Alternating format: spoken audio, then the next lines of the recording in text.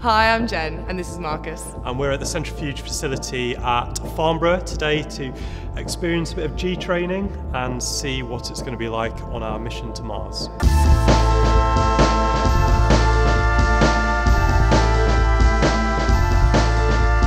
The Centrifuge at Farnborough has been here since 1955. The device was originally installed, we believe, principally for research purposes, although these days it's used for training as much as it is for research. Currently sat in the centre of the centrifuge where the instructor sits, and the instructors are going to be taking us to a variety of different G levels.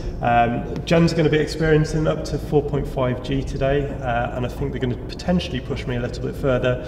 I've done a previous RAF aircrew medical, so I'll be wearing some inflatable G pants, which hopefully pushes the blood back up to my brain and stops me from passing out, but let's see how it goes. We teach the anti-G straining manoeuvre, which composes of two separate parts. First of all, muscle tensing, so both the buttocks and the legs, squeezing the blood vessels to try and get the blood back up into the chest and the head.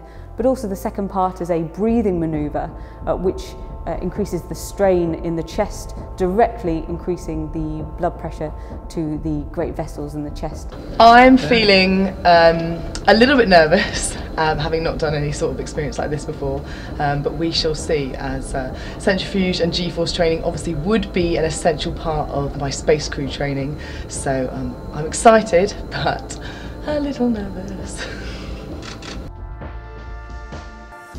Just a little bit of fuzz. I will try my hardest to look forwards. Off we go.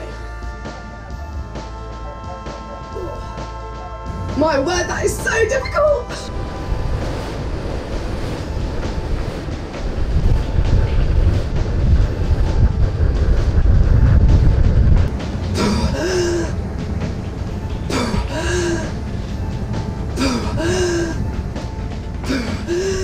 Oh my word!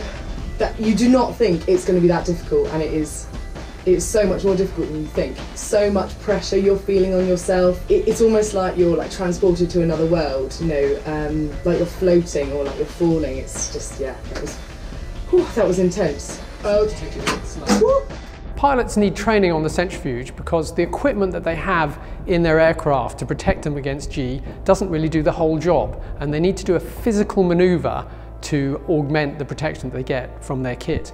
Never done this before, so I've previously flown with the Red Arrows and did 4.5 G, but this is obviously completely different. It feels slightly claustrophobic because you've got a number of cameras and lights looking in front of you. It almost feels Lancaster bomber-esque. Oh.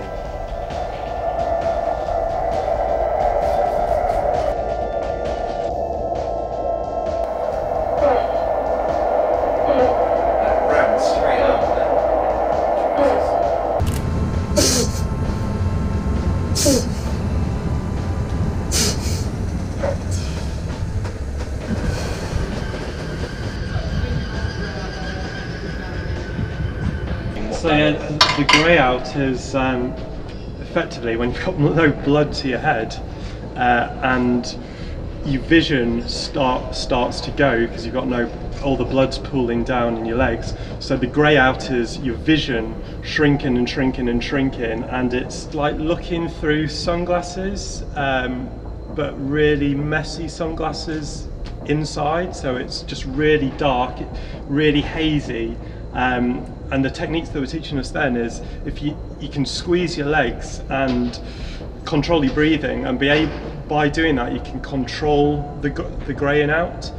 So first off, doing it, and I hadn't squeezed my legs hard enough, and then the second time when I squeezed my legs I regained the vision. A little bit surprised at how hard work it was, especially the 6.5. A lot of hard work to squeeze against the G suit and to control the breathing.